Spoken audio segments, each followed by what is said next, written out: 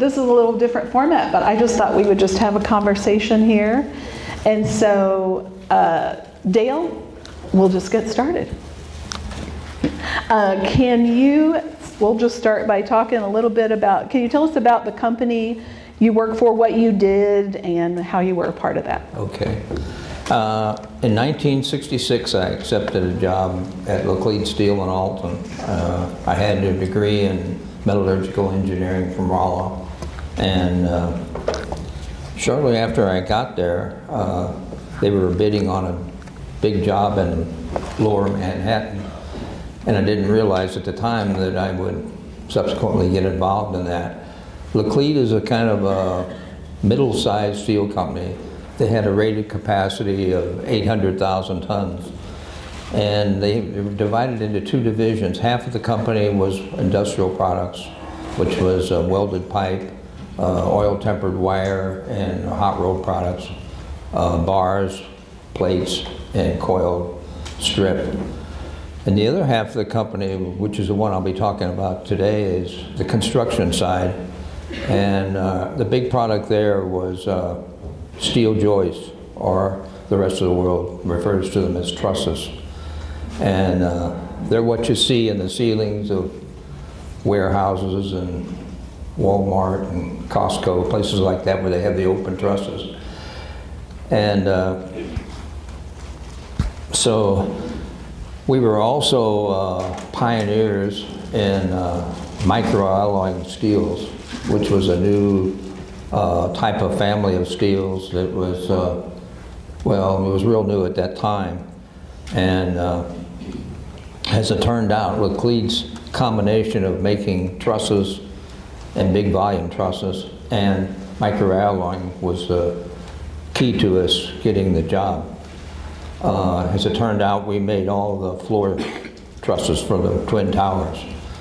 And one of the requirements that the New York Port Authority, who was in charge of the project, had, they wanted to have a degreed metallurgist be, I guess, an overseer of all the certifications of the steel, because it was a big, massive testing program. Because of the design of the Twin Towers, it required a very high-strength steel with weldability at the same time, which the numbers that they threw at us were unheard of at that time. We had never made a steel like what they were requesting, and the architect was a guy named Mirani Yamasoto or something like that. Anyway, I forget his name, but he was an architect from, well, he spent a little time in St. Louis, actually. He was originally from Seattle, and he designed the Pruitt-Igoe project in St. Louis, for which he got no notoriety, and the Cochran Apartments in St. Louis. But the one job he did that put him on the map was he designed the airport terminal at Lambert Field and received international notoriety for it. In fact, that airport has been duplicated all over the world now with the arched ceilings. So the Port Authority, I've got to say a little bit about them because they were the key player in the Twin Towers. The Port Authority, as I understand it, started in like the mid-1920s when New York saw that there was so much infrastructure to look after, bridges, tunnels, dock facilities, that they created this municipal entity called the New York Port Authority.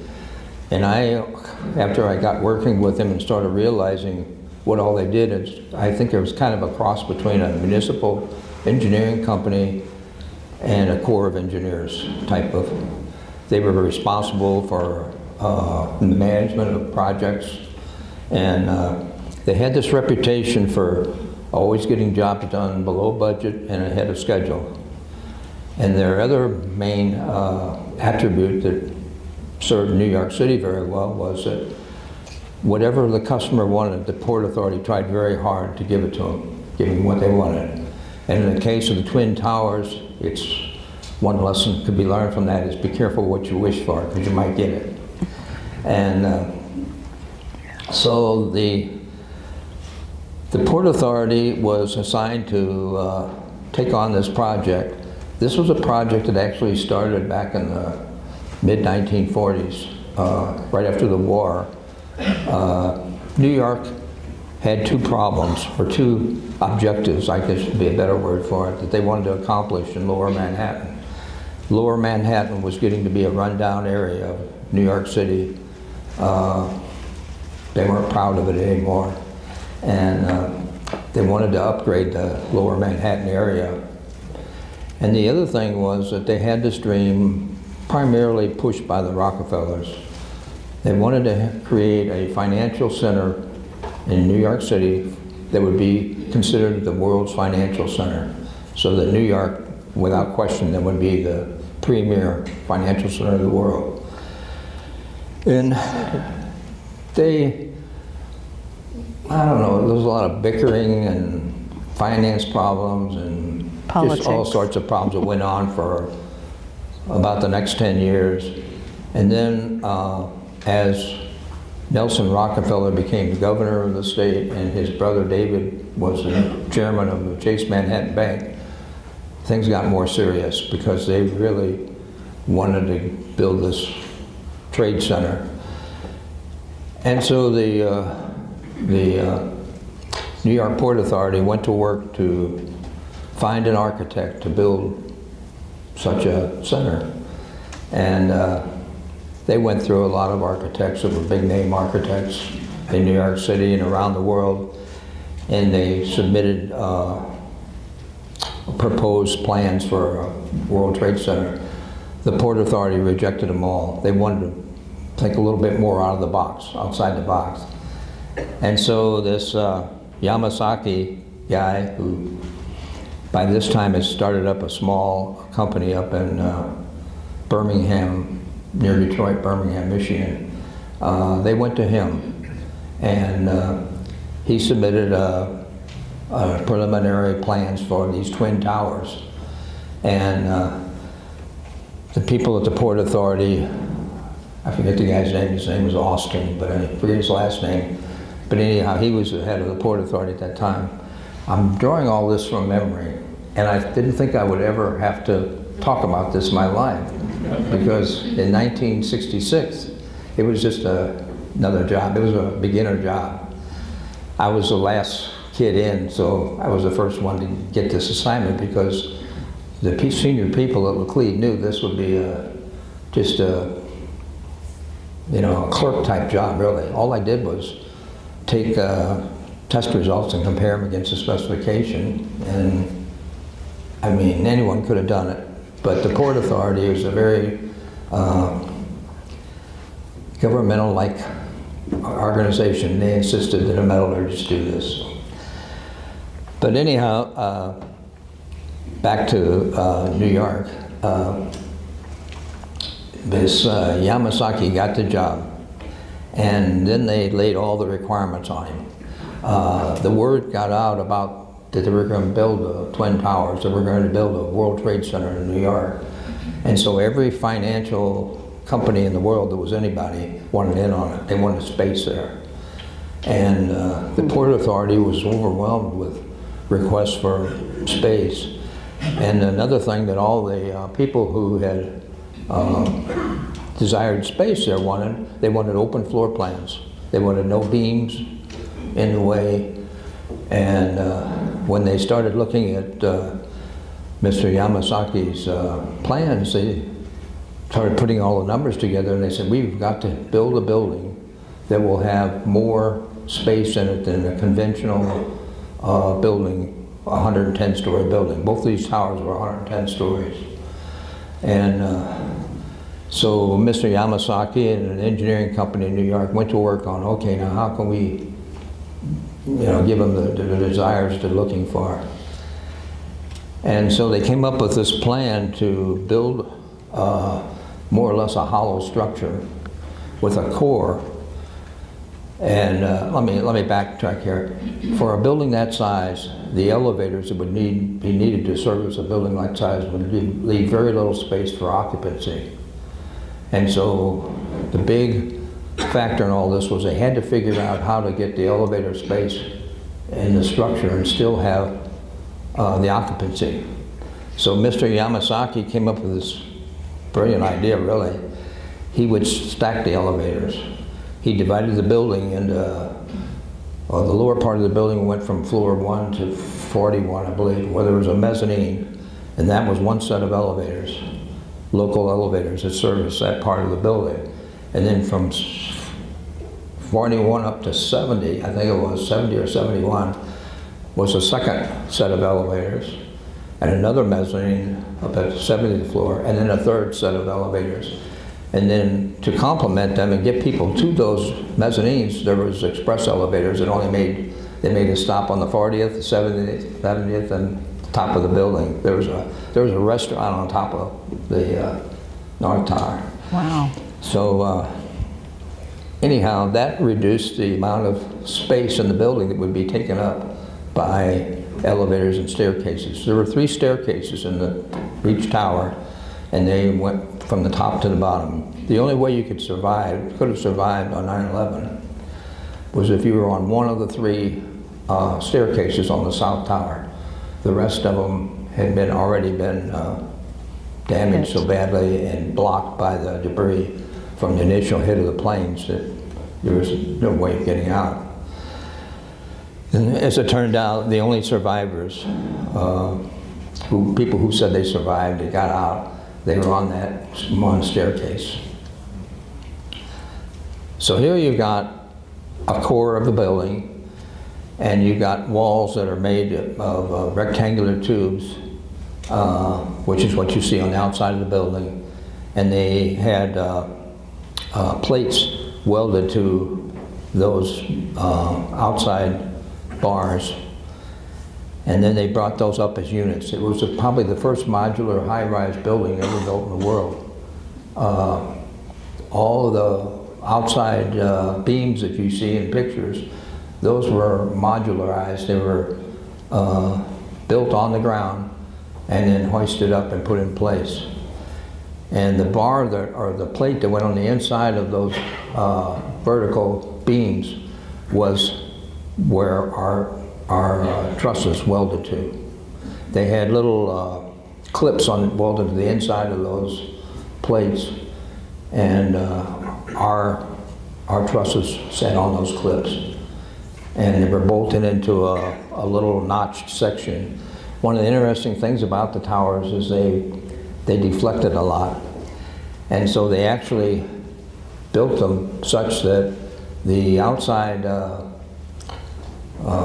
they called it a curtain wall. The outside curtain wall could deflect, and the inside of the building would not move. They would slide on those notches inside the building. 110 stories high. Yeah, and they couldn't feel movement on the top. No, there were times when they recorded wind velocities of 100 miles an hour up in those upper floors. So you actually had periods of time when the outside walls were doing this, and the people inside were not moving at all. But some people said that they could feel it a little bit on real windy days. They could feel it a little bit because there was a small path on these little notches.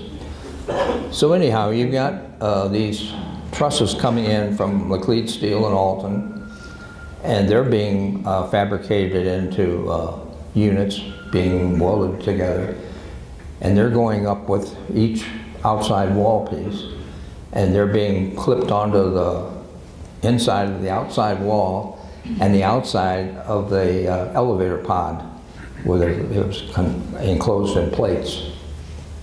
And you had no structural steel from the elevator pod to the outside wall. No one had ever built a building like this before. And the reason there was such a demand for the high-strength steel, and they wanted somebody to make sure it was high strength, was because that was integral to building the Twin Towers. Normally you would have vertical and horizontal beams that would take the compressive load of the building, and the horizontal beams would support and keep stable the vertical load.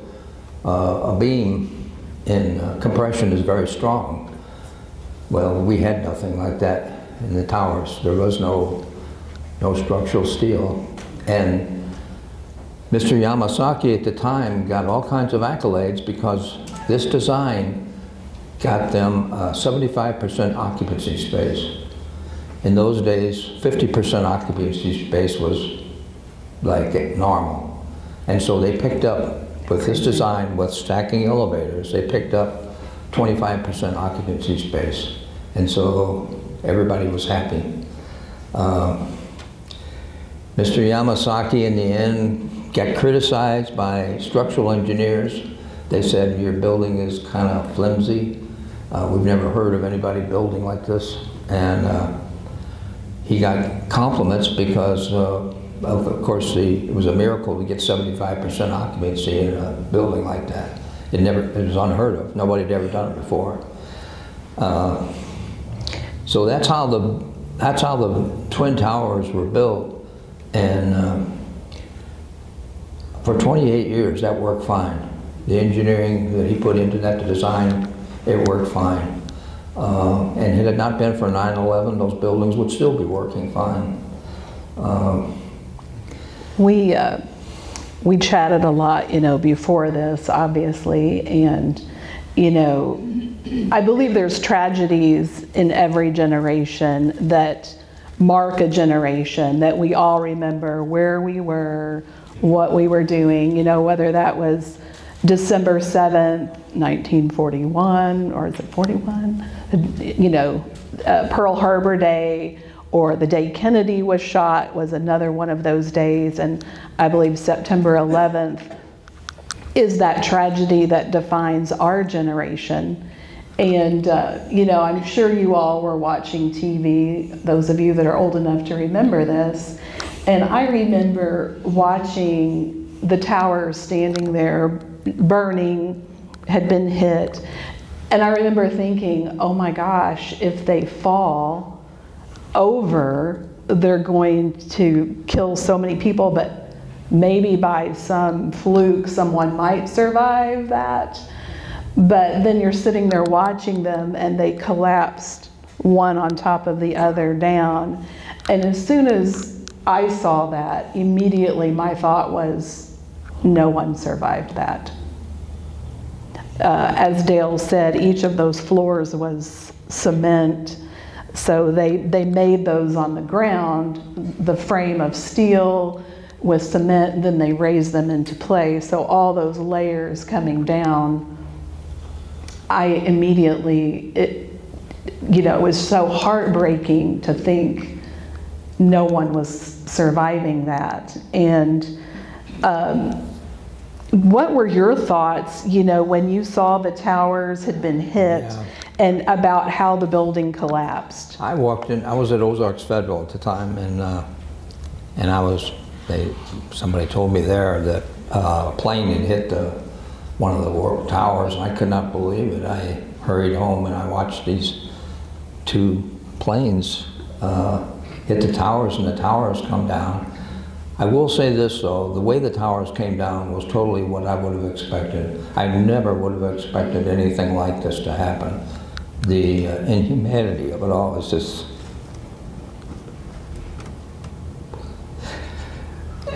it's breathtaking. But the towers themselves were, somebody who was really, had given a lot of thought to how they took those towers down. At the point at which the planes hit the towers, I think it was one tower, the North Tower was like at 12 floors down, the other one was 15. And then what happened was all the flight fuel burning, kerosene, it didn't melt. It didn't melt the trusses. It just weakened the trusses. And all the effort we put in at Laclede to hit this tight chemistry, and we put in vanadium and columbium as grain refiners and strengtheners. And that was sort of new technology too, to be able to get this high strength and then to see it all go up in smoke in one day. But what happened on 9/11 was the towers, or the floors immediately above the entrance of the plane, they got very hot, red hot, and got soft. I mean, you can take steel that can be very strong, and you heat it up to 2,300 degrees, and it's like a soft steel. And so they negated the benefit of all that strengthening that we put into those trusses. And then the clips upon which the trusses rested, they got red hot too, and they started weakening. And then the weight, there was a 4-inch layer of concrete on every floor. They put the trusses in place, poured a 4-inch layer of concrete, well, they put a plate down to hold the concrete, put 4 inches of concrete down, and then they fireproofed underneath. They fireproofed so it can withstand, but the fireproofing on a 3/4 inch round bar or small angle, it spalls off real quickly. And so the fireproofing was kind of a waste of time with that intense heat. So the floors started breaking loose from their anchors, and the weight of the concrete, well, the trusses were bowing, and the weight of the concrete on the floors was breaking and pushing down on them. And there was nothing to hold them. There was no structural steel there. And they just started collapsing until 10 or 12 floors. The period of time when the planes hit, and the period of time it took before the building collapsed in free fall was the time it took for the steel to sag and pull away from its anchors and finally just break loose and start piling up. When so much weight piled up at the point of entry, the trusses below that, which were still high-strength trusses, could no longer hold that weight. And as each subsequent layer went down and hit the next floor, it was a heavier load. And so from the point of entry of the planes till the towers dropped was almost free fall. I think they said one of them went down in 11 seconds, the other one in 13 seconds. No one really knows how long it took those towers to come down, because there was this massive cloud of dust. There was asbestos in that dust. There was, you know, just, it was unfit to breathe. But, you know, that's how the towers came down, and there's been a lot of conjecture about, oh, what if this and what if that, but my own personal opinion, had there been structural steel in those buildings, which no one, they didn't even build a plane the size of a 767 in 1966. A 707 was the largest commercial plane at that time, and even Boeing hadn't got a plane that size on the drawing board yet. The fuel load was at least double what a 707, maybe even triple the fuel load. And the momentum of a Boeing 767, people have said, well, you know, how can a plane made of titanium and aluminum break through steel bars? But with enough momentum it can, and it did. A lot of conjecture about what would have happened if the towers had been made conventional style. One thing that may not have happened at all, because the people who perpetrated this thing might have said, we can't take these buildings down with that structural steel in there. So it would not have even happened. And I would go along, I would think that would be true. But even if someone did try it, at the very least, the structural steel would have delayed, it would have allowed everybody from below the point at which the plane entered to escape the building. It wouldn't have been 40 or 50 minutes, it would have been, the structural steel would have held a lot longer than that, maybe it wouldn't have even, it may have held indefinitely, so the building cooled off. That's quite possible too. So when you think back on lessons about 9/11 and the Twin Towers, one thing is people were wanting these open floor plans, and they were wanting all this space, occupancy space, and no one, I mean, how could you ever imagine that this would happen? So, like I said before, you got to be careful what you wish for sometimes, particularly in new designs of things where safety is involved. And then there's another side story back at Laclede. This project did a lot to take our company down. About halfway through the project, the Port Authority, they had unique cranes on these twin towers. They were calling them jumping kangaroos or something like that. They found them in Australia. They were able to take the panels up and get them in place faster than anything that had been devised before that. And so it speeded up production. And the simplicity without the structural steel speeded up production. So about halfway through the project, they got back to us at Laclede and said, you got to speed up. There'll be heavy fines if you don't get steel here faster than you're getting it now. We had agreed on a schedule of deliveries, and now they wanted us to speed them up. So that way, we resulted in us having to turn back orders of our regular customers and not accept orders from our existing customers. When the project was over, we went back to these people in 4 years, 2 years of accepting no orders. We went back to our customers and said, hey, we're here again now and we're ready to accept your orders. And they said, when we needed you, you didn't need us, and now we don't need you. And so all of a sudden, Laclede was faced with about a 60% bookings for a melt shop. Oh, by the way, these furnaces were the largest in the world, largest electric arc furnaces in the world, and they had just been built when I got there. And we put in a process called continuous casting, which was new to the world. It's now the standard all over the world, but it was new to the world then. And it was, you know, it was a place that the reason I went to work there is because I thought it was a place that was on the leading edge of a lot of technical fronts. This micro alloying, we were using that in our pipe production and in some of our plate steels, and it was really taking off good. And all of a sudden, we do this diamond in the haystack, and when we remove the diamond, the haystack's gone. And if you've ever worked in a melting plant, you can't really make money at a melt shop running 15 shifts a week. A melt shop has to be a continuous operation. It runs best when it runs 20 shifts a week with one downturn, one downshift for repairs. And here we were running it at 15% capacity and taking a lot of low-priced products that just to fill the order book. And so the 1970s were really a bad time for the company. And, we had to fill this order book up.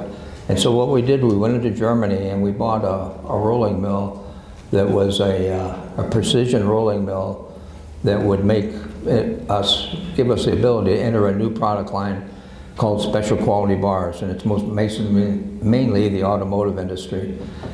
And it took us the better part of a decade to get that product line up and running and get accepted, trial orders and get accepted. And, but once we got accepted, we moved into a crowded product line, and everybody in place in our company they were pessimistic about it. They said there's so many suppliers and they've been around so long.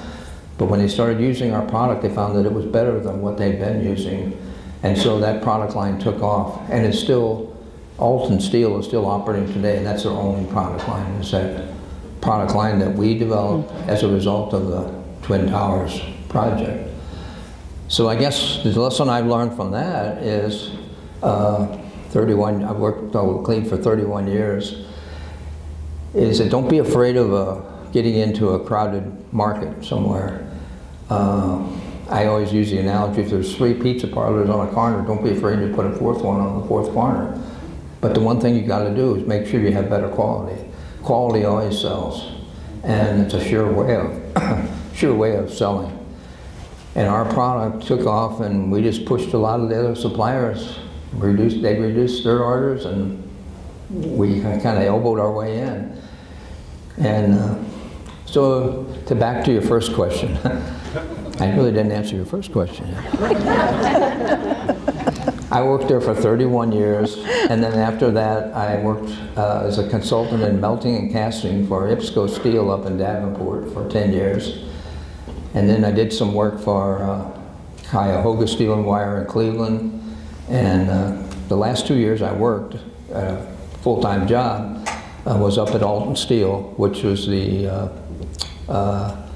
steel company that took over Laclede Steel after Laclede Steel finally went bankrupt. But that's... And that was immediate following the World Trade Center that it went bankrupt. Is that correct? Actually, they were both in the same time period. I'm not sure which one came first because I was away from there then. But yeah, it happened. Mm-hmm. Laclede Steel went down, and the Twin Towers went down at the same time period. But there were some interesting things about working with the Twin Towers. The Twin Tower, every floor of the Twin Towers took 1 acre. It's kind of hard to fathom that your floor is an acre of land, but there were 220 acres of usable floor space on the Twin Towers. And the Twin Towers have, they were 9 buildings on the property. There were 2 towers and then several smaller buildings, but the entire property only encompassed 16 acres of land. So when we were building the trusses for the Twin Towers, they had to go up first because we had to use the land to put together these panels to put them up. The other interesting thing about it was during the project of building the Twin Towers, Manhattan grew 100 acres because to start with, to build the towers, they had to go down to bedrock to make a foundation for the towers. And it was 6 stories down from the ground level. Wow. To bedrock. So all that had to come out of the ground. Plus, the location where the towers were built was an area called Radio Row. It was a rundown area of electronic shops, and a lot of the owners were getting close to retirement. It was kind of there were a few restaurants there, but it was a rundown area. And they took eminent domain to remove all those. It was that was a lot of. And it took a short sentence, there was a lot of political maneuvering and all, and I remember at the time John Lindsay, I think the guy's name was, he was the mayor, and he finally, through a lot of lawsuits back and forth between the owners of these buildings, he finally just said, we're going to take eminent domain and take the property. And these people were moved up to another part of Manhattan Island.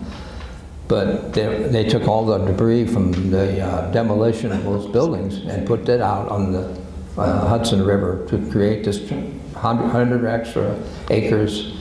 And there's now a little community out there of businesses that are on land that didn't exist before the Twin Towers were built. Dale, there's so many fascinating aspects to this story, and I will tell you, I've had the chance to visit with him on a couple of occasions about this, and there's even more that we don't have time for today. He was telling me about how the trusses were 60 feet long, and they railed them in, and they didn't have the curvature on the railway wouldn't accommodate the 60-foot rails, so they had to relay the railroad track to accommodate those beams. That was in the Pocono Mountains. Yeah. Just incredible history. The only complaint we ever got from the Port Authority that I was aware of was that we put these 60-foot trusses on rail cars with blocking that had carpet over it, on wood blocking that had carpeting, because we put a 2 mil coating of paint on all these trusses. And when they arrived, the inspector at the Port Authority, they had to be covered with this paint. So they called us and they said, we got scuffs on your paint. Well, so your paint's removed. Well, we delivered these trusses to New Jersey because we didn't have a rail siding at the Port Authority site. So stevedores would then transload these trusses from our rail cars into barges, and then they would ferry them across the Hudson River to the Port Authority site.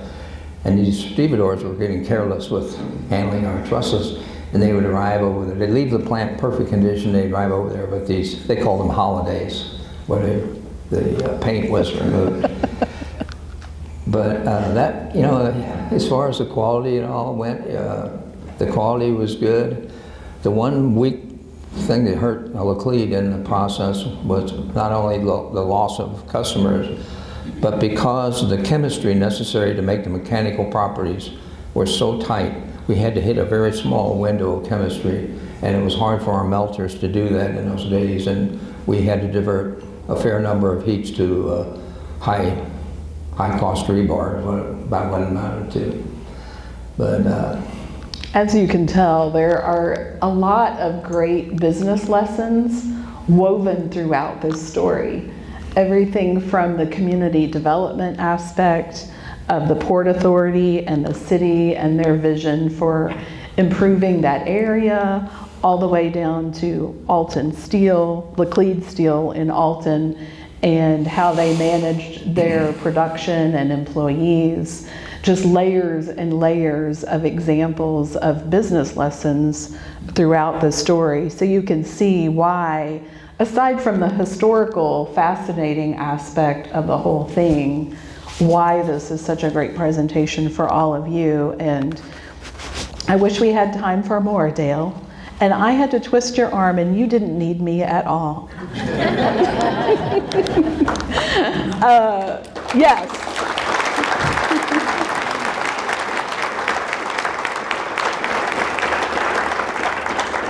We hope in the future, so another fascinating story, this also came out at the dining room table, is Dale was also one of the first people to analyze the steel from the wreckage of the Titanic.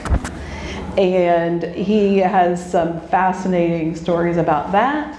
So we're hoping to get on his calendar and book him next year for one of our luncheons to talk about that. When we started talking about this, I had thought we might be able to cover both, and he was like, oh no, there is way too much. And he was exactly right, of course, but it's just so wonderful to have you here. Thank you so much for sharing with us.